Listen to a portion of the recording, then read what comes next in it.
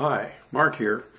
In this video I'll show you how to adjust the blade on this Craftsman 10-inch bandsaw so that it will be perpendicular to the table and stay that way.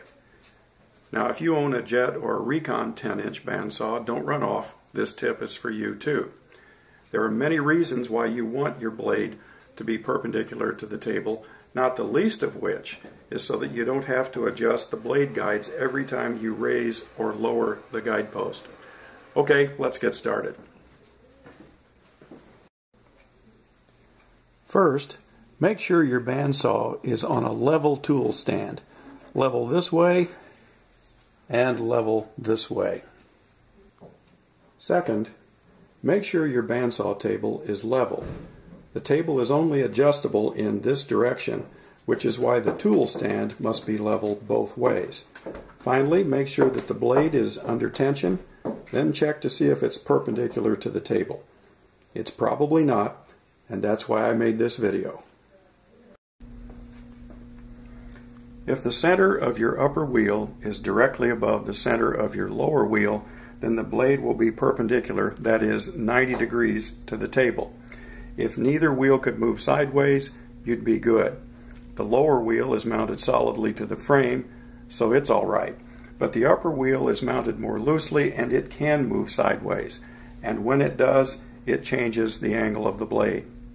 The trick then is to minimize or eliminate that sideways movement. Let's take a closer look at that upper mounting bracket.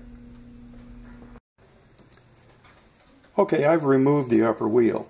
You can see that it's mounted in this piece, which is loosely suspended from this tensioning bracket. It hangs from this shaft.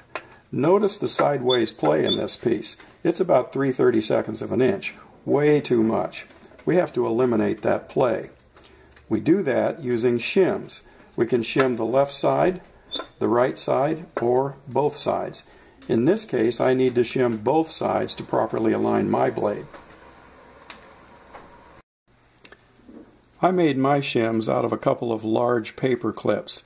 I put them in this way.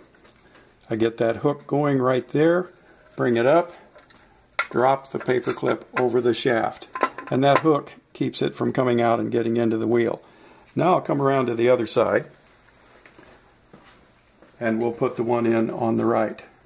We'll slide this over to make room, put that hook in again, bring it up, drop it over the shaft.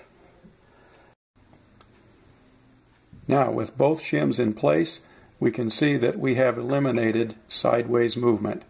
That means my blade should be in perfect alignment and be able to hold that alignment. Alright, here's an old woodworker's trick to prove that the bandsaw blade is perpendicular to the table. Watch.